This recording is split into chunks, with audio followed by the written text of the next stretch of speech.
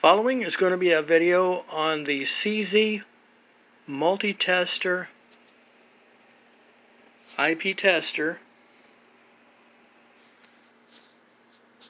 using it as a network cable tester, using TDR, and showing you how to work the tablet section of this thing so that you might be able to look up a Word document that you have put into it. And I have another video about Word, Excel, and how to handle that stuff.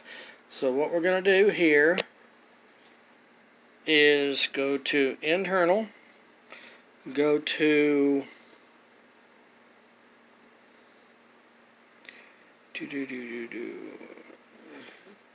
Seesii TV Tester Manual, go to Cable Tester TDR Test. I created this page. It did not come in the unit. And the cleanliness of the page shows you what you can do when you can load a page into this. And I showed, like I said, on another video on how to do that.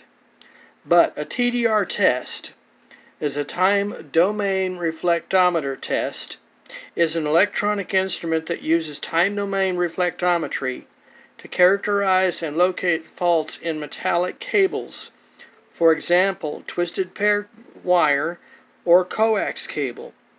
It can also be used to locate discontinuities in a connector, printed circuit board, or any other electrical path. Now, another thing this can be used for is if you have a ground fault in a fire or security system, you can create a plug to plug onto this and do the same thing with those.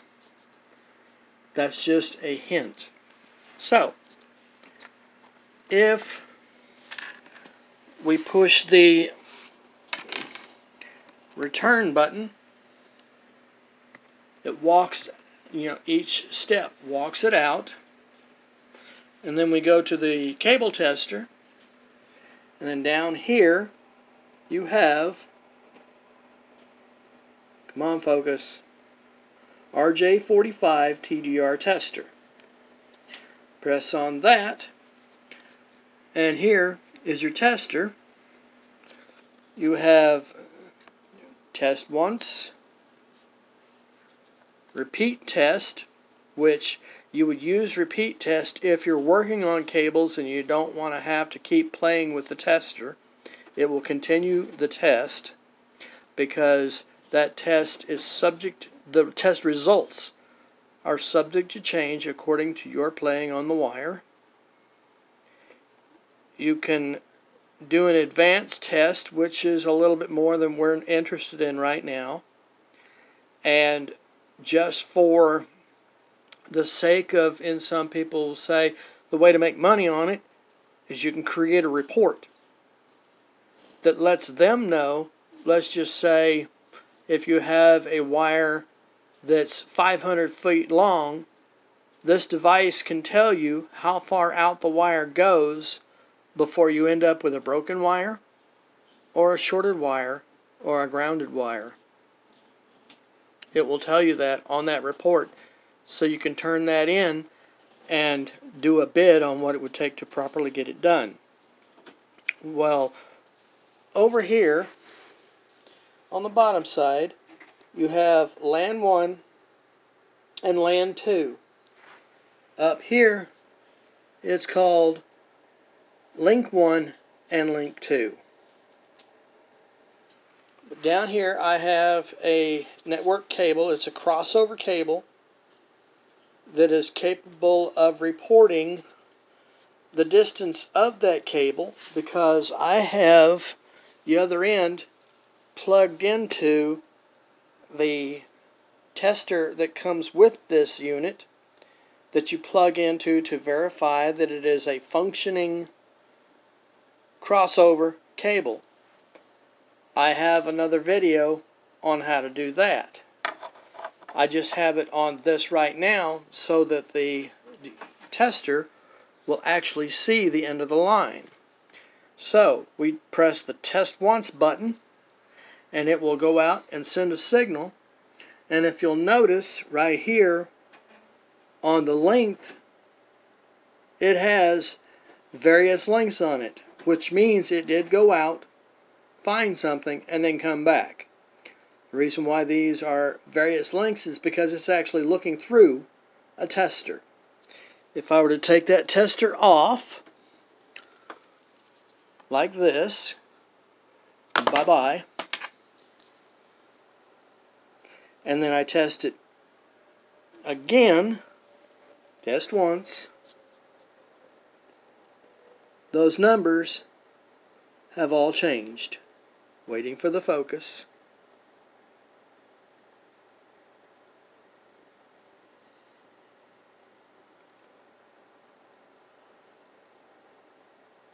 I'm sorry about the focus, but they have in fact changed. There we go. I guess I had to slap this thing around a little bit. Now they're all 4 O's and a 4/8. That 0.8 literally means not much of anything. It did go out and it did come back. That was the important part. Now the reason why I have this thing on is because I have a loopback tester plug that you plug into a computer so that it talks to itself. And it's real important to notice that this loopback tester will also make this device talk to itself. And what we're going to do is we're going to plug it into LAN or link 2. Because it's in link 2 right now, it's showing zeros. I do that test once again and it changes. You'll notice it says online with no length. That's because it's talking to itself. The reason why it says the current IP already exists is because this device has an IP name and address in it, and that address is talking to itself, as you can see by the orange light. How it flashes. It's talking to itself.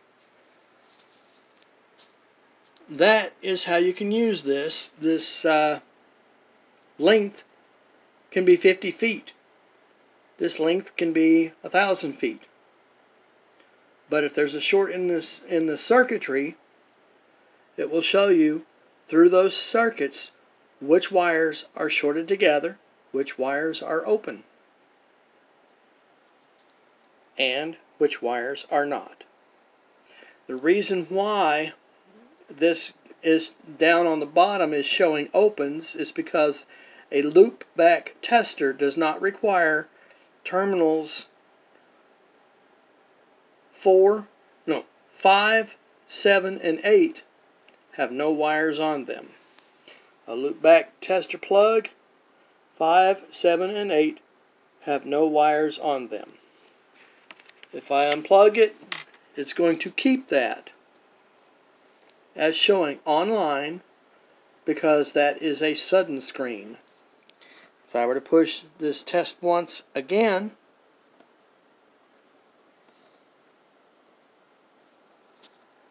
now they all show open. And that is how you do a TDR test of a wire, that it can tell you if that wire is 1,000 foot long. It will tell you where the break is, it will tell you where the short is, and it'll tell you if it's functioning normally. I don't have the wire here to show you, but I did in fact take a wire and short it together, and on here it said short. This attenuation will also tell you if, depending on the length of wire that you're having, if you're going to lose any signal down that wire. And that comes in handy when you can only go so far with a network wire as to whether you're actually going to run out of wire, run out of signal before you run out of wire and have to reboost it. This will tell you that. So if you have an IDC somewhere out in the field, or no, the intermediate, yeah, if you have one of those out in the field and an IDF, not an IDC. If you have an IDF out in the field and it's having problems getting a signal, this is the way you can tell if you're losing any signal on that wire before it gets to the IDF, whether the IDF is getting a pure signal or not. That's what that attenuation is about. You can test two lines on it at the same time if you wish. But that is how it works on this particular tester. Thank you much.